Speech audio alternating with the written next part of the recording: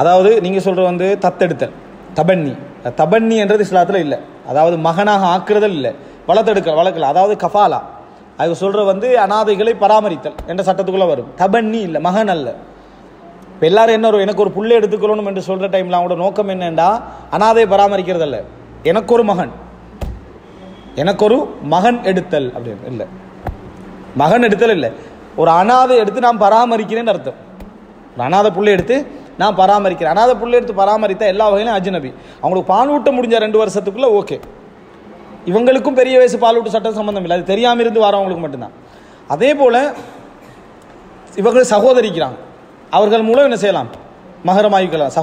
சகோதரி பால் ஊட்டினால் இவங்களுக்கும் என்ன அந்த சாட்சி என்ற அடிப்படையில் அப்படி இல்லாமல் என்ன அல்ல, இவங்களுக்கு ஒரு மகள் இருக்கிறா, அந்த மகள் மூலம் இந்த பால் ஊட்டினாலும் இவங்க என்ன அதாவது அந்த உமமான இடத்துக்கு என்ன செஞ்சிருவாங்க வந்துடும். அப்படி ஏதாவது ஒரு வகையில் செய்யலாமே தவிர அப்போ தான் உங்களுக்கு வளர்ப்பு பிள்ளை என்ன மாதிரி என்ன செஞ்சிடும் ஆகிரும். இல்லை என்றால் அனாதைகளை பராமரித்தல் என்ற இடத்துக்குலாம் வரும். பெருசாகினா அஜ்னபி மஹரம் எல்லா சட்டம் என்ன செஞ்சிடும் அதே மாதிரி வர பல சிக்கல் என்ன செய்யும் அது உங்களுக்கு உண்டாக்கும்.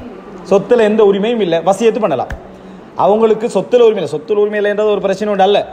3 லோண்டு வசியத்து பண்ணலாமே, 3 லோண்டு என்ன செய்யலாம் வசியத்து பண்ணலாம். சில வேளை இந்த சொத்துல உரிமை இல்லாதவர்களுக்கு கூட போக வாய்ப்பு இருக்குது. ஏண்டா வசியத்து பண்ணாத லிஸ்ட்டில் உள்ளவங்க தான் பிள்ளைகள். அவங்களுக்கு அல்லாஹ் சொல்கிற அந்த பங்கு மட்டும்தான் போகும். பெண்களுக்கு சில டைமில் அரைவாசிப்பு, சில டைமில் 3 லோண்டு போகும்.